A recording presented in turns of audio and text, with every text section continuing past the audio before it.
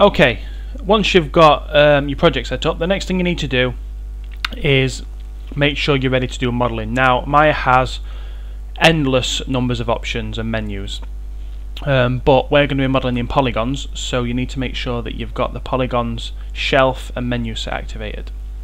The way that you figure that out is if you look at this drop down menu here, that says animation at the moment, and that means that after these first few options up here, everything then relates to animation.